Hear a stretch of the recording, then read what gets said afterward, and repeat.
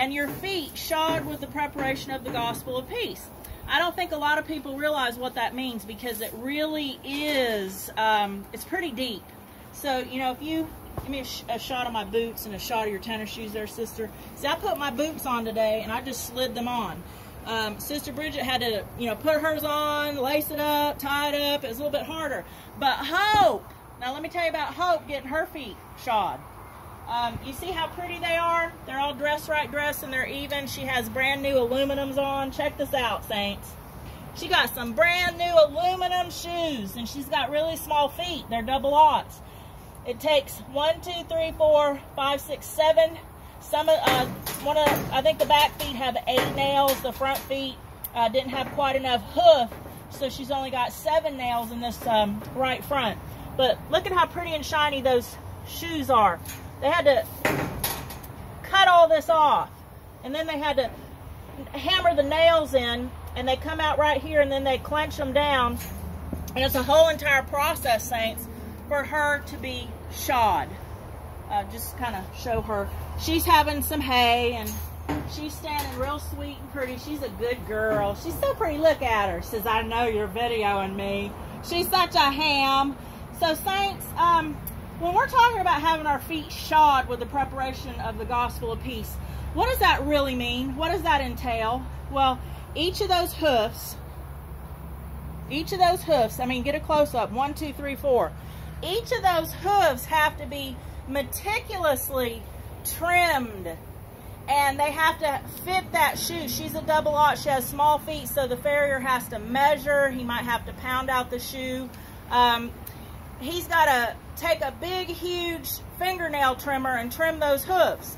Kind of like you going and getting a pedicure or manicure. You know, you get the works. So by the time I spend $100 on a new set of aluminum horseshoes on Miss Hope, she's looking all pretty, ain't she? She got brushed. But I tell you what, saints, when you have something that you have to maintain, the horse has to have her feet trimmed and shod, put shoes on regularly. And it really helps, especially with a horse like her that has flat soles, because you want a sole to be kind of concave, and that's the S-O-L-E, the sole of her hoof, of her foot. And if they're flat, then she, if she doesn't have shoes on, she'll always be hitting the ground on that tender part of the sole. So you put that shoe on, and if you look, it kind of elevates it up a little bit. And she's shod now. She's shod properly. Isn't that cool? How it elevates the hoof, and you've got this frog right here, the tender part, this frog and this sole is not going to be flat on the ground. So the same thing kind of entails in the Bible. If you think about it, saints, when God said have your feet shod with the preparation of the gospel of peace, what does that mean? It's like, how does that have anything to do with a horse being shod? Well, there's a process. Did you find out about the process, Sister Bridget? I did. It's pretty interesting, isn't it? It is, if you do the study. When there's a process involved, God is trying to tell us something. And we know that Ephesians chapter 6 tells us about the full armor of God. This is very important for you to grasp, saints, that this horse has been through a process. Her feet had to be clipped, trimmed. They had to be the right size. The man had to then file down the hoof. He had to bang out the shoe to get it to fit right. It's the same thing with this gospel, this word of God. If you never get in this word and you're never prepared with the gospel, how can you tell people about the good news? You can't tell people about the good news if you don't know anything about the good news. First of all, you got to know the good news. Then you've got to know how to deliver the good news. So there's a process. When you get saved, when you are regenerated and you're born again, then you should be really hungry for wanting to know who God is. Is that kind of the process, Sister Bridget? Amen. What happened to you when you first got saved? Did you just want to automatically open the Word and read it? No, I thought that was all there was to it. Woo! What happened when you started getting hungry for this Word? You start digging. Well, when you start digging, you start the process of being shod, having your feet shod with the preparation of the gospel of peace. So that's kind of like the Lord God Almighty being that heavenly farrier, and he takes them big old clippers and he starts clipping back some of them overgrown toes and heels, and he gets in there and peels that frog away and gets that soul bared. Okay, now let me explain something to you, saints. Let me show you again so you get this. This is the soul, okay?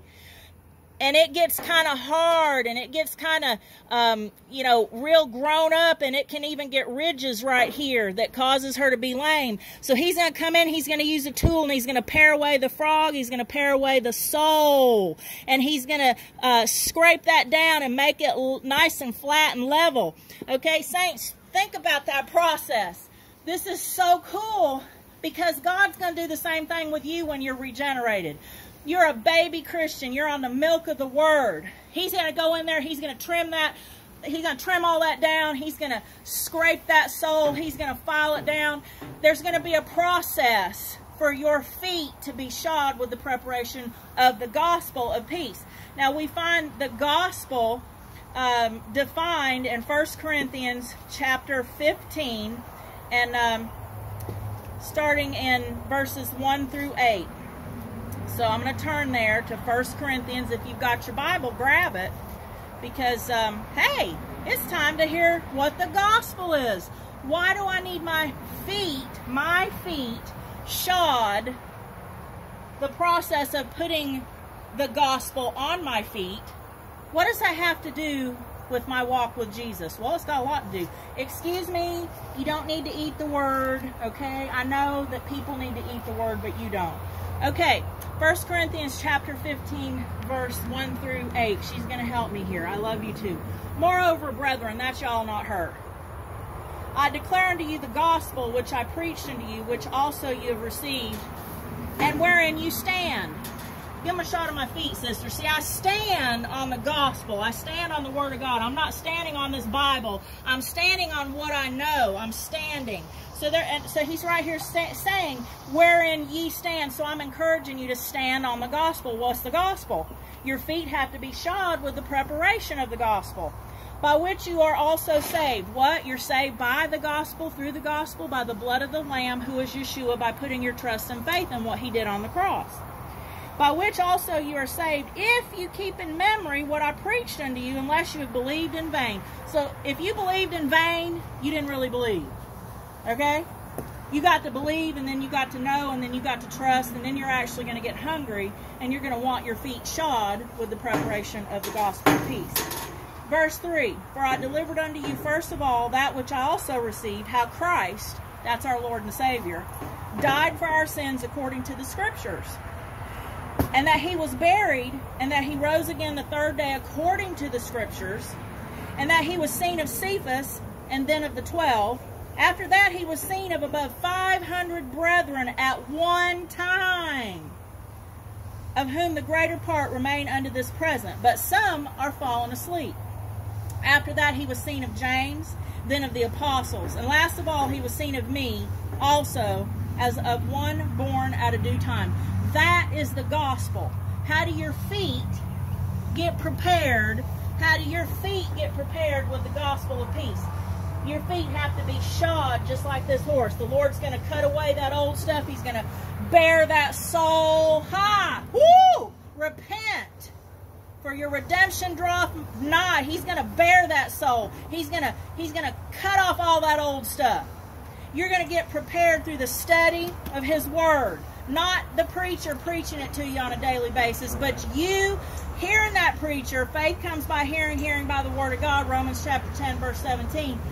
Faith comes by hearing, hearing by the Word of God. You can hear 1,000 million billion sermons and never let it sink in and get to your spirit man. So faith comes by hearing, by you getting in the Word of God, knowing what the gospel is, and then getting your feet shod with it, prepared. Prepared. The Lord is the one that prepares you through the study of His Word, through prayer, through fasting, through fellowshipping with other believers, not non-believers. Believers, strong believers that can sharpen your iron and get you there. This is all a preparation process so that your feet, my feet, are shod with the preparation of the gospel of peace. The horse is shod with aluminum shoes.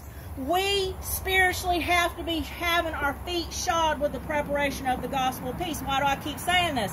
Maybe if I say it enough, you're going to figure out the correlation between the Lord taking a pair of clippers, cutting away that hoof, cutting away that sole, cutting away that frog, nailing a shoe to it, clenching that shoe to it so that shoe cannot be removed without some sort of major force, okay?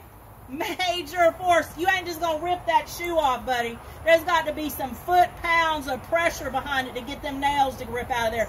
They've been put in, they've been clenched down, they've been filed. That shoe is on there until the farrier comes and takes it off, or unless she rips it off through much force.